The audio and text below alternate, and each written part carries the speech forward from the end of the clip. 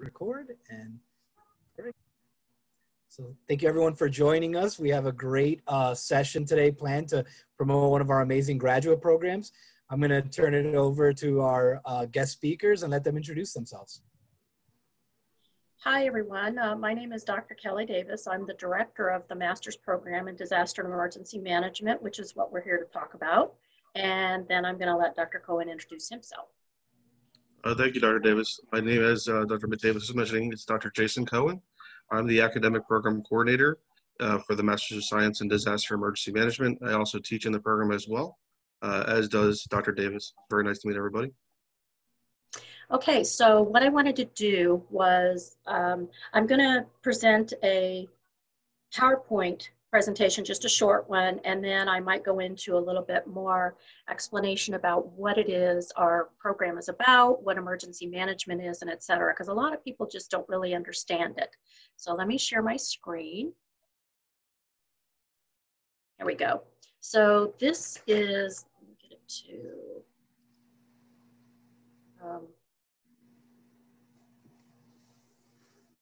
get it to presentation mode. And oh, let's try this. Here we go. Okay, so again, we're at Nova Southeastern University, and we're part of the College of Osteopathic Medicine, the Dr. Kiran C. Patel College of Osteopathic Medicine. And we're housed in the graduate programs such as those that are, I think you may have already heard from or know about, which is Masters of Public Health, Masters of Science in Biomedical Informatics, Masters of Nutrition, etc. So we're housed with them in the College of Osteopathic Medicine. Ours is a little different. All of those others really sort of make sense being in a College of Medicine. Ours, a lot of people kind of ask me why we're in the College of Medicine. And when I explain that we initially got started after the anthrax letters back in 2001, and some of the people that we work with were the investigators and responders to that, then it sort of starts to make sense. So we started there with a bunch of trainings of nurses and doctors and things like that. And I've done a lot of that myself, traveled around the country to different medical conferences and trained them in chemical and biological responses and what to look for and the symptoms and so forth. And from that, we grew into an entire academic program with this master's degree. So that's sort of a little background about us and how we got started and why we're housed in a College of Osteopathic Medicine. We've been around since 2012, so only about 8 years, but in those 8 years, 5 of those years we've been ranked in the top 20. We are currently ranked 5th in the nation for online programs in emergency management, and we are ranked 1st in the nation for having an interprofessional program in emergency management. Now what that means is that there are several other programs on campus such as criminal justice, national security affairs, public administration, child protection, public health, biomedical informatics, and we work with all of those programs and teach a lot of their students. So if you think about it, disasters really are not specific to any one particular group, like the homeless or the elderly or the frail. So disasters affect everybody. So we want a very interprofessional training program so that police officers learn how to work with firefighters, who learn how to work with public health officials. And then we need that all those medical records in there as well. Even during a disaster such as what's going on now with the pandemic, we still have to keep all those medical records and so forth. So we're very interprofessional, and we were recognized for that, and we're very happy about that. Okay, it's not advancing. Sorry about that. I'm trying to get it to advance, but I don't know. Dr. Davis, if you left click on it and then press the right click, it'll start letting you slide through it. Left click and then what? And then. Oh, okay. Okay. There you go. Okay. I've never had to do that before. Okay. So our mission is really not only to educate our students in the areas of emergency management and disaster response, but we do have a research component, and that is a requirement. And we also encourage service. So for example, a lot of our students, if they're not already doing so, they join the community emergency response team, they join the medical reserve corps, they do disaster exercises if there's one in their area. So we encourage them to get out into the community and do things. For example, we have several of our students right now who are helping out with our local medical reserve corps to get donors into the COVID-19 convalescent plasma program. And I've been overseeing that, so we're getting them involved in that process so they can actually do something to help out, because a lot of us have these stay-at-home orders, but it allows them the opportunity to serve. Our program is offered in an online format, completely 100%. You never have to come to campus, but we love to meet our students. So if you want to come to campus, we encourage that, especially if you're local. But all of our classes are online and in the evenings, so that we can serve that population who works during the day. And I would say about 85% of our students fall into that category as being working professionals.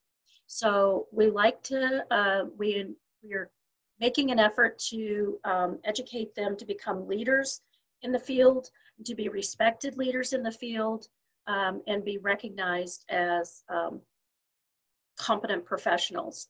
So we have an educational program that helps you to develop the skills to manage very complex incidents, such as the Las Vegas shooting, or a school active shooter incident, or maybe something like the Super Bowl, where you have a lot of people, and if there's something that happens there. Down in South Florida, both in Broward County, where we are, in Fort Lauderdale, and in Miami, we frequently have dignitaries such as presidents or big name singers and things like that come to town, and there has to be something in place to deal with that, blocking off roads, how to reroute traffic, how to protect those individuals, such things like that. And that's part of what we help train you to do. So we also like, again, to train you in the areas of research and how to look at things, whether it's through the literature or through just the thought process of how to do that. All right, so our students are healthcare professionals. We have quite a few of the DO students, not only from NOVA, but from other colleges as well. The pharmacy program, we actually have a doctorate of pharmacy, a PharmD, dentists, PAs, EMTs, paramedics. We've had some meteorologists in our programs, because when you're thinking about hurricanes, tornadoes, and things like that, meteorologists are often consulted, so they are part of that inner circle within what we call the EOC, or Emergency Operations Center. They have to have a meteorologist in there if it's a weather event. We have public health workers. We've had people that work for CDC, the local or county health departments, wherever they happen to live, not necessarily here.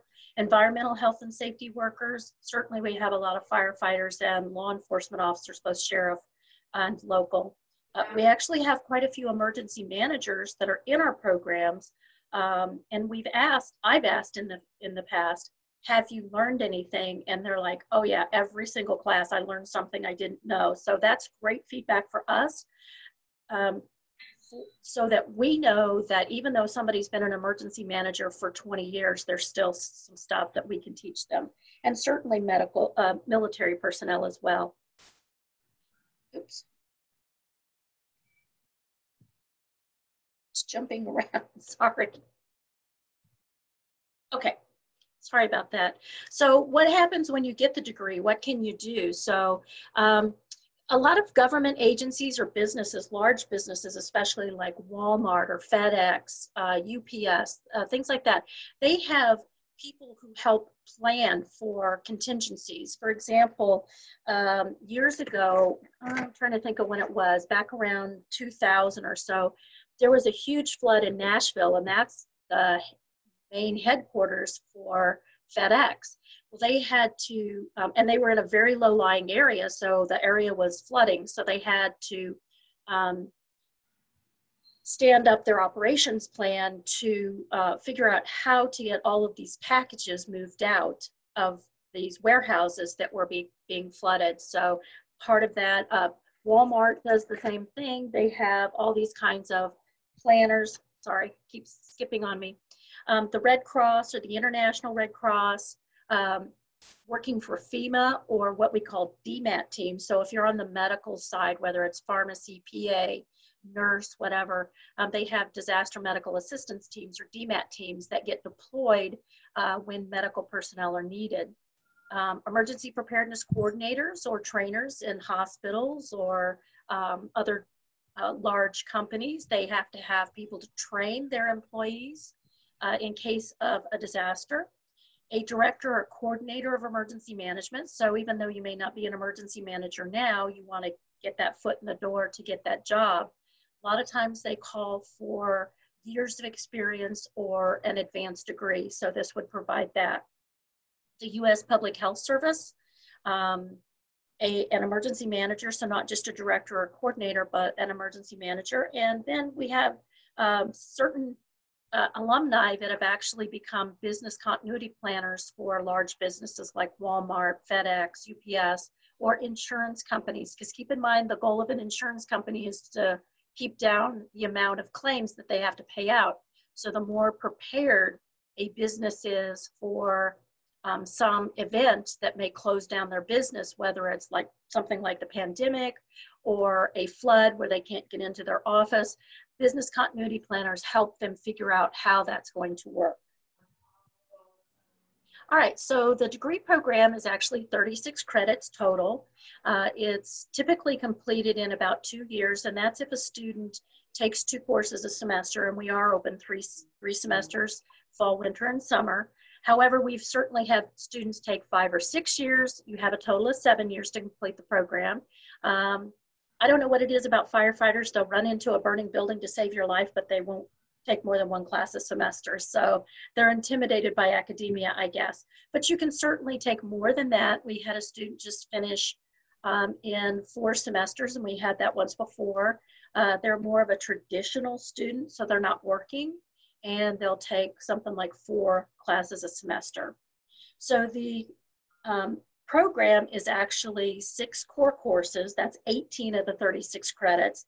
And then that includes that 3-hour research course that's required. We call it a practicum. Some people do an internship. Some students do a research project. It's whatever you and your faculty advisor work out. And then the other 18 credits are elective courses. So 18 required courses that everybody takes, and then 18 credits of electives. And so basically, this program, you can tailor it to whatever suits you. I don't think we've had 2 students go through this program that had the exact same transcripts because it's so varied. And that's one of the things that makes our program stand out from the rest that are out there, which are basically every student takes the exact same 10 or 12 courses. So you and the other students in the program and the students 2 years from now will have the exact same transcripts as you, except for perhaps the grades. But in our program, we have so many different courses that you can take that your transcript is very likely to be different than anybody else's in the program. So we do have 6 areas of concentration: public health, cybersecurity, so if you're interested in that sort of aspect of cyber crime and so forth, criminal justice or law enforcement, most of our police officers and deputies go through that one, environmental hazards, things that might occur in the environment such as chemical spills and so forth, fire administration, a lot of our firefighters take that one, and then maritime safety and security. And the reason that we have this one is because we're in Florida, we're surrounded on 3 sides by water, and we have a lot of connections with the maritime industry here in South Florida, and the cruise industries and so forth, and the BP oil spill. We had some people that worked on that. So we have those sort of connections. So we started a concentration in that, and we are the only one in the country with a concentration in maritime safety and security. Now, I'll go back to this slide where it says 18 credits are electives. Of those 18, if you decide to get a concentration in any one of these 6 areas, 12 of those credits have to come from your concentration. So let's say you wanted to do a concentration in cybersecurity, 12 of these 18 credits here would have to be in the cybersecurity concentration. That would still leave you an additional 6 credits to do whatever you wanted. If you wanted to take a really cool class like the one I teach called Weapons of Mass Threat. That's the most popular class, by the way. And it's not just because I teach it, everybody just thinks it's cool.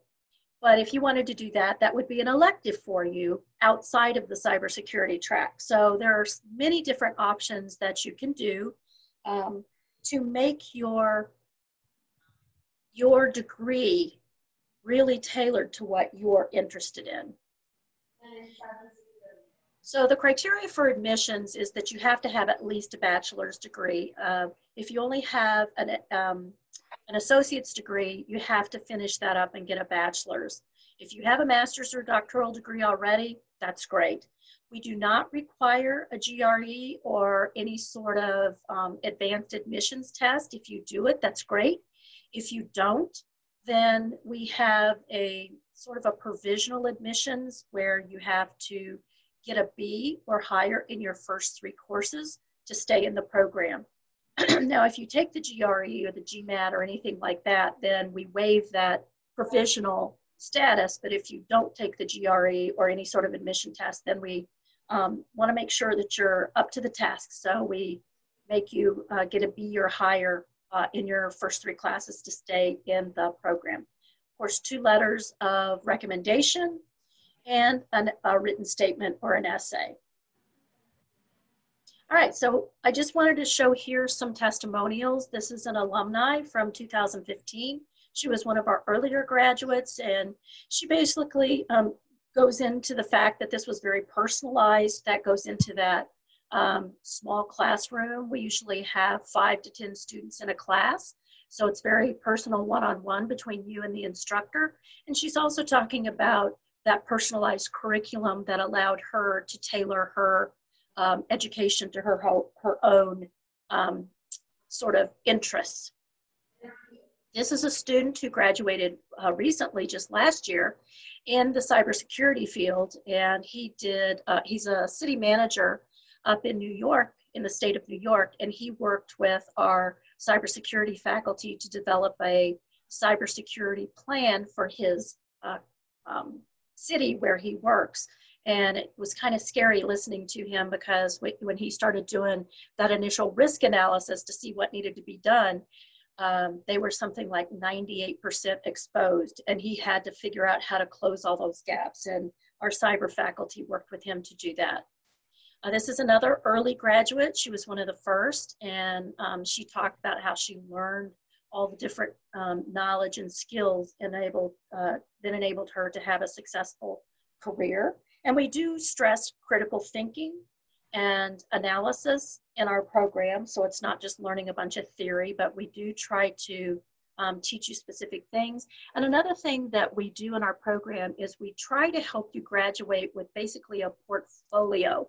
So for example, if you take a course in business continuity, you will develop a business continuity plan that you can put in a notebook. If you take the exercise design course, you will design an exercise and you will have that to put in your notebook. So all of these classes that you do, we try to help you develop a plan or a product that allows you to have a portfolio so that when you go to a prospective employer, you can say, look, I know how to do a business continuity plan. I know how to plan an exercise. I know how to do a risk analysis. So we help the students not only learn the theories and the ideas behind emergency management and disaster response, but we really want you to graduate with a portfolio and skills so that you can take those to the job. Dr. Cohen, did you want to add anything, please?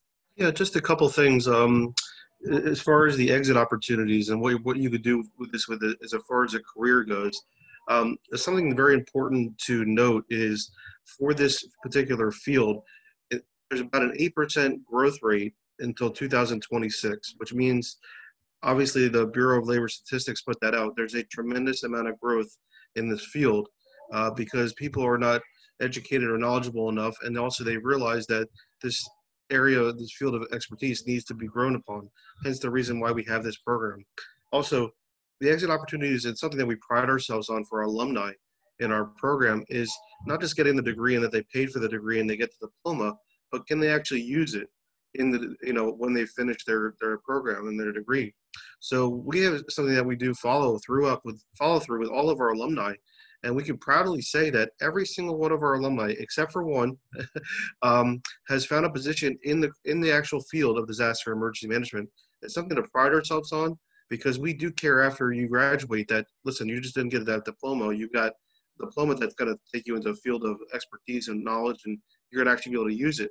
And the only reason we know this one is because we track them, and we keep in contact with our alumni all the time. We are also very proactive with our current students, both Dr. Davis and myself. We serve as the advisors for the program as well. And we are able to answer questions very quickly and rapidly. We care a lot about our students. We're very student-centered. Just something about the program as far as administration. And being that it's an online program also, we are able to pick I would consider the best faculty members in the country because it is an online program. So we can expand our outreach of instructors to whether they're in Colorado or Texas or Florida, North Carolina, in different areas of the country and actually specialize in that particular class. So I think it's some added insights. And just lastly, I want to talk on the interprofessional thing, why we're ranked first as well in the country.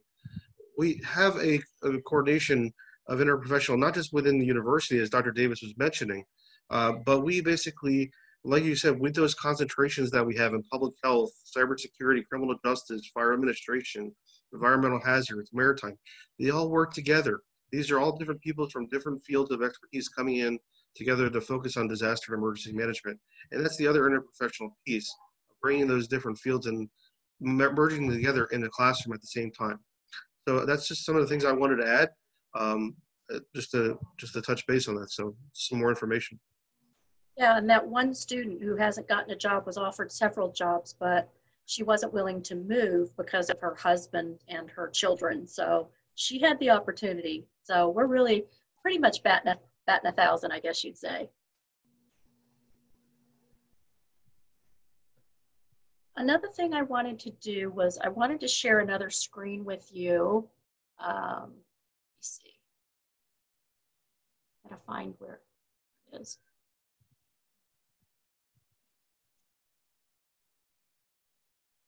Sorry, I'm not seeing it right now. I wanted to pull up our, oh, here it is. Still not seeing it though.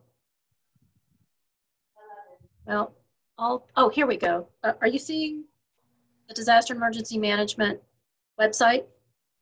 No, we're seeing the slides still. Okay, so let me stop sharing and then go back and try to share this because I wanted to show you our website. Oh, here we go. Okay, so I wanted to show you our website. So all the programs have their own website and have specific information such as an overview, what you'll study, what you learn. Here are some of our accolades here.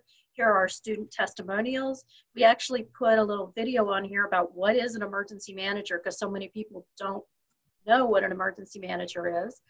Here's all of our admissions criteria with our requirements, the tuition deadlines and dates. Yes, that's me right there.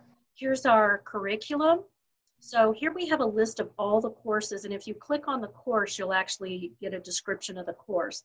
So these are 4 of the 6 required courses, and then you have to take 1 in management and leadership and 1, hang on.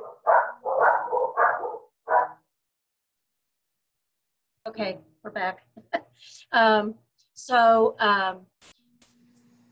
You have to take these 4, and then you have 1 in management and leadership and 1 in threats and hazards. Here's the course I teach, that weapons of mass threat. But if that's not what you're interested in, maybe you want to do risk assessment or emergency hazards. But we want our students to take management and leadership because we want them to learn those leadership skills. And then again, here are the electives. We have some psychology, some grant writing. If you want to get a job, grant writing is a very a coveted skill. We have some leadership topics, and those are sort of current topics of the day. Things like social media in disasters, how that's used, good and bad. Healthcare emergency management, so if you're more in the healthcare industry, things like that. So we have several different courses that sort of cover that current topics, I guess you call it, really. And then here are our concentration track courses that we have. And then we have also interprofessional electives with biomedical informatics and national security affairs. If you're more interested in sort of a terrorism direction of your emergency management degree, we offer some courses in terrorism from the National Security Affairs, which is sort of like a Homeland Security degree. It is in another college, but we do share students quite a bit. So our students take their courses and vice versa. All right. Anything else that you wanted to add, Dr. Cohen? Not really. I don't know if you scroll up on the website just so they can see different categories of FAQs. There is a list of FAQs listed that gives you answers to a lot of the frequently asked questions. Obviously, that's what FAQs mean, but literally every question is there answered. However, we would love to hear from you. Our emails, as you can see, and our phone numbers are all listed on the website. But we'd love to hear answers, love to hear feedback. So please do email us, call us, and we will make sure to definitely reach back out to you and talk to you about the program if you have any questions.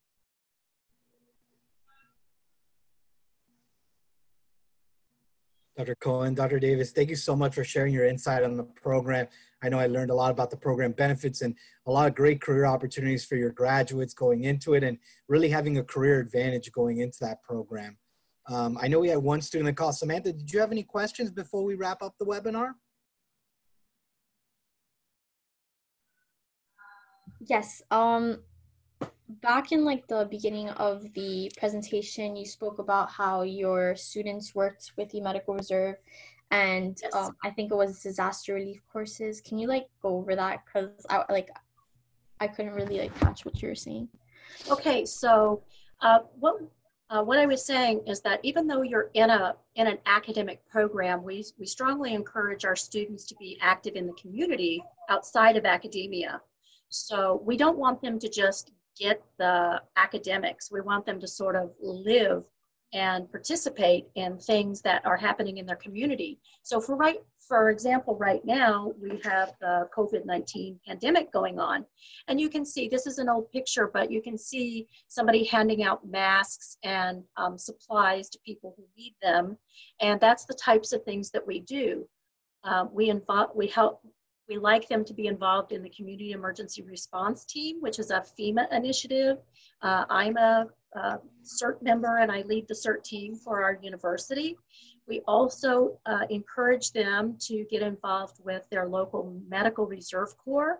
Locally here in Fort Lauderdale in Broward County, we have a Broward Medical Reserve Corps. In Miami, they have the Miami-Dade Medical Reserve Corps, and you don't have to have a medical background. I'm a microbiologist immunologist, so I'm more of a scientist. And then I also do this on the side because I have a background in law enforcement before I became a scientist. So, but I want the students to get that sort of boots on the ground experience. Whenever there are disaster exercises that we are aware of, we let the students know, and I ask for volunteers to come out and be victims or help out in some way. I do it a lot. I often am an observer and do a gap analysis. So I observe what happened and I write down what they did well and what they did poorly so that they can improve on that the next time. But we're always looking for volunteers to help out with those types of activities.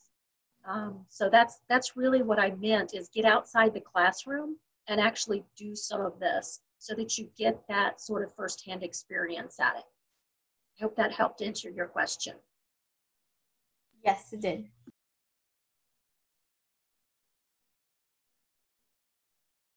Any other questions, Samantha? No, I think that's the only question that I had. All right.